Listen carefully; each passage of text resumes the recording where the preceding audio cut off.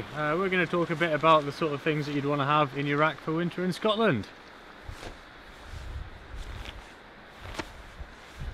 Scratch going! Winter rack. As you can see, conditions can be quite changeable in Scotland.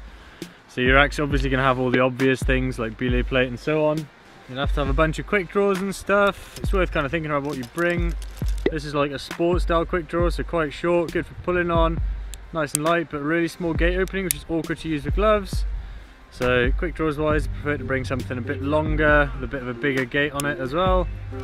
It's more suited really to the conditions that you'll find yourself in. So you can make up some long extenders and things, and they're kind of adjustable as well. So that, yeah, you can make it as long as you need if your protection's a bit off of the line of your rope. Apart from that,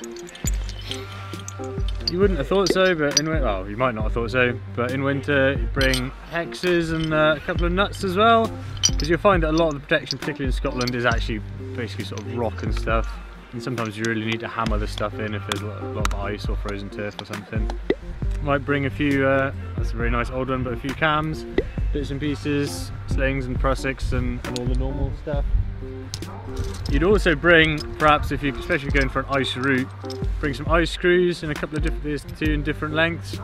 Obviously the longer it is, the more into the ice it can go, which in theory make it more secure, but if it's longer than the ice is deep, then it sticks out and forms a big lever and is awkward, and I guess unnecessarily weighty, but I don't think it makes that much difference.